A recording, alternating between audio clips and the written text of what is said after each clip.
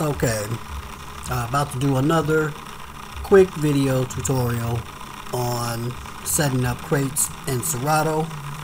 I did a previous video on this subject and there were a few things that I did not touch on, but again, that was a beginner's basic video at that time. So, but these things I probably should have touched on, but I didn't get a chance to touch on that video. And I got a lot of questions and responses to the video, and I appreciate everybody who took time to watch the video and comment and respond with me. Even if you didn't comment on the video, I do appreciate everyone who watched the video. But one of the questions that I was asked was, can you run Serato on a PC laptop, or is it just for Mac? And the answer to that question is it can run on either one. If you have a MacBook, it can run on that as long as you have the correct operating system. Now, if you don't have the up-to-date operating system, which is OS X, I believe it's 12 Sierra, anything beyond Mavericks, which is 10.95, Mountain Lion may be the same too, which is 10.8 I believe on the OS X. You will have to download an older version of Serato DJ. Now, the thing with Serato DJ is Serato DJ itself is free to download. Both versions, Serato DJ and Serato DJ Intro, are both free to download, but Serato DJ will only be activated if you have a Serato enabled controller, one of the higher end controllers, or you have to buy Serato. They have I think it's like 160 or something, 129 or something like that. I can't remember exactly what it is right now. And they also have the $9.99 a month subscription, which that might work for certain people. I'm not sure, but when it comes down to it, if you're paying basically $10 a month, 12 months out of the year, you do the math, you're spending $120 on it anyway.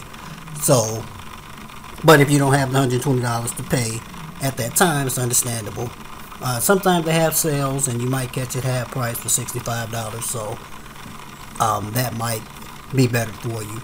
Now, Serato DJ Intro is free regardless, and as long as you have any Serato enabled controllers such as the Mixtrack Pro, the Denon controllers, any of the DDJ controllers or anything like that, then Serato DJ will activate and open up both decks. As you can see, it's only one deck open here on this, and this is actually your screen that you would use to do all your analyzing and setting up crates and things of that nature. So you don't need a controller. In fact, you have to have your controller or your hardware disconnected when you are doing this.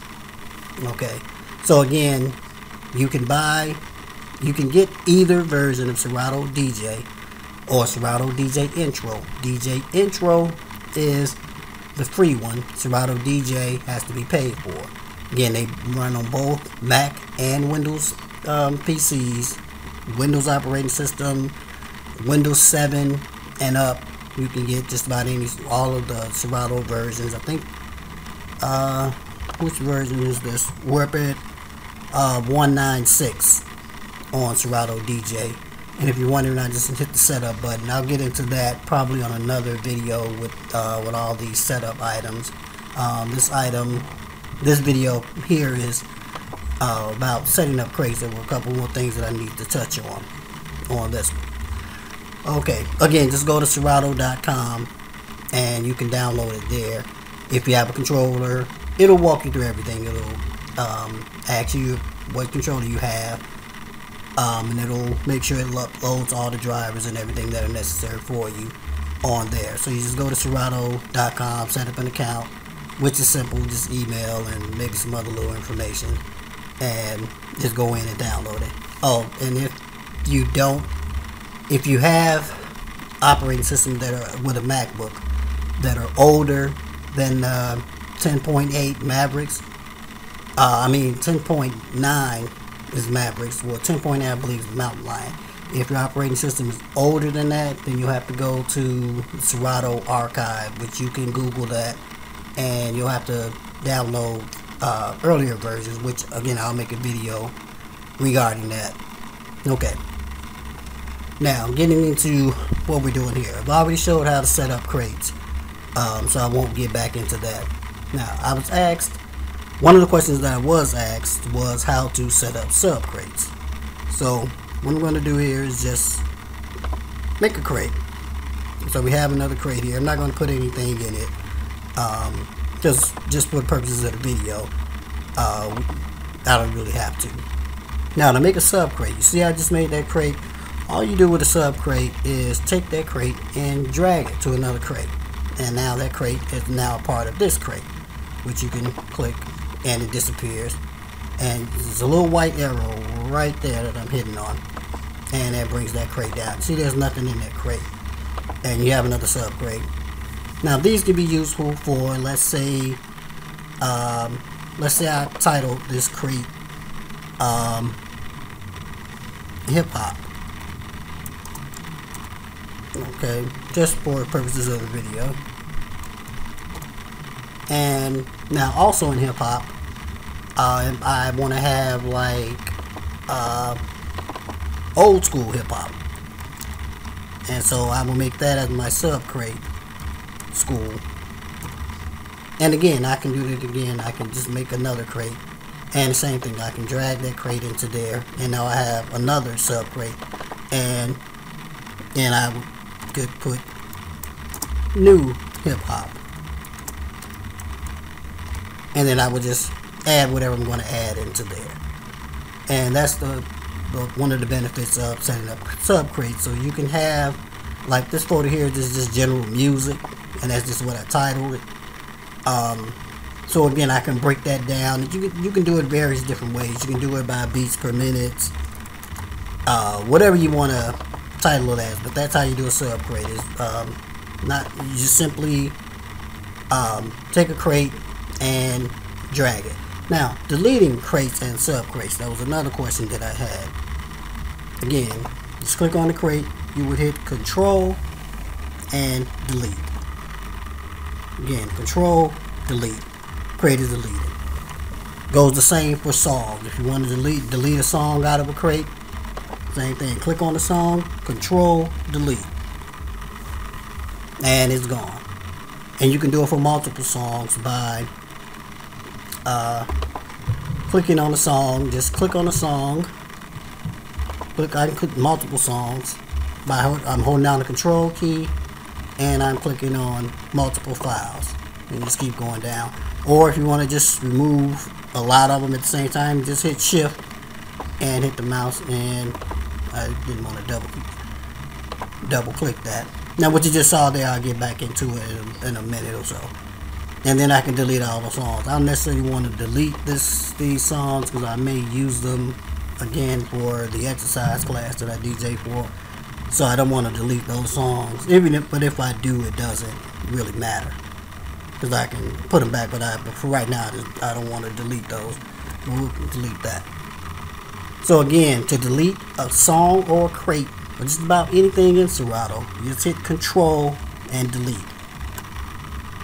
Okay, now another thing I want to talk about are smart crates. Now smart crates are exactly what they are. They're another form of a crate, but they can be set up totally different. And you might say, well, what's the difference in a smart crate and a sub crate?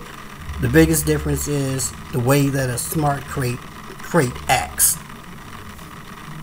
Okay, so I'll show you for example. So you see, and you add a sub crate by simply clicking on the blue box over here, and you see what opens up here. It says smart crate rules.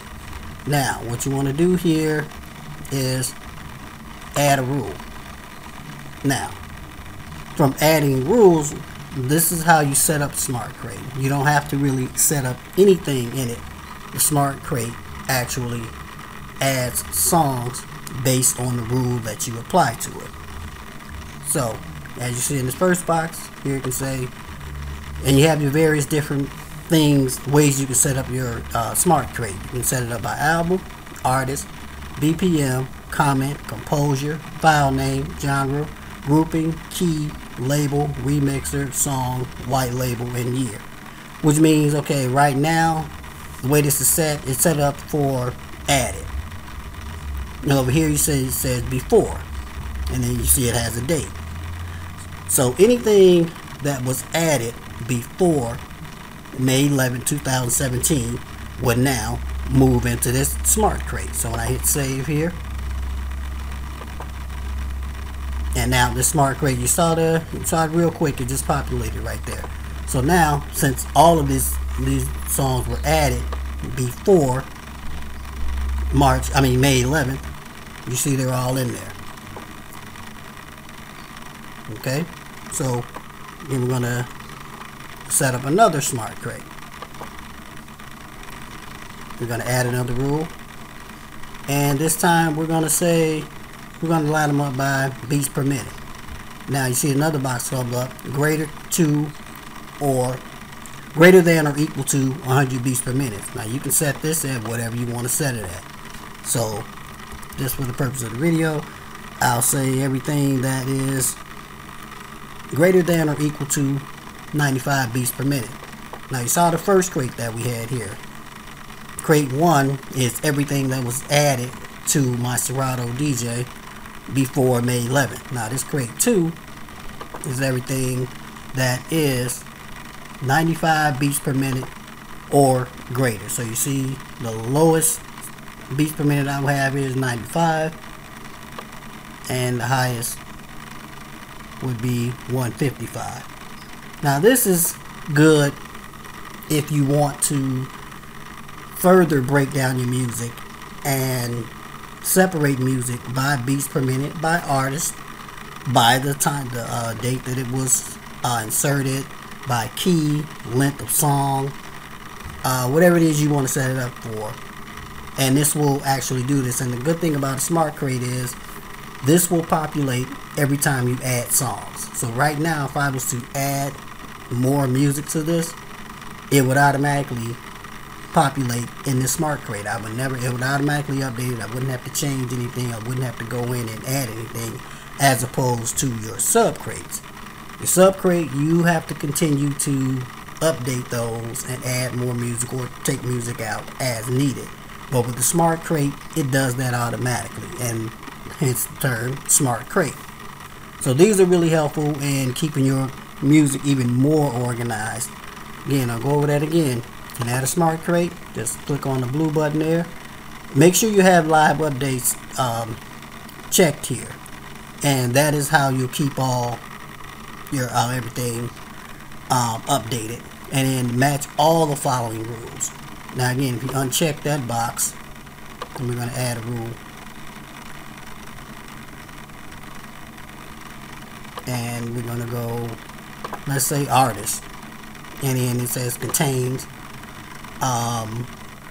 so then we'll just say an artist that contains I don't know, I'll just say, just for the purpose of the video, Drake is just what came to mind. And save. So now you start real quick there, populate this crate. So any song that has Drake in the title or in the name will be in this crate. And as you can see, anything with Drake is in this crate. And as I said before, anything that I add to my Serato library will automatically populate in this crate each time. And it's the same thing. If you want to delete it, control delete, control delete, control delete. All those are gone. Okay, so I hope this helps someone out. And again, if you have any questions, you can just add them in the comments and I will respond as soon as possible. If you like the video, please hit the like button and subscribe to my channel so I can continue to make more videos. Again, I'm going to do a video on archives and get a little bit deeper into Serato as we go along. But again, these are for beginners and people who are just really getting started with Serato, because they don't really give you any instructions with the program itself. So a lot of these things I found out just over time and just from making mistakes and clicking around and just stumbling upon things. So I hope that this can help someone else, and they don't have to do like I had to do in a lot of situations. So again, thanks again. Hope you liked the video. Subscribe and hit the like button. Thanks.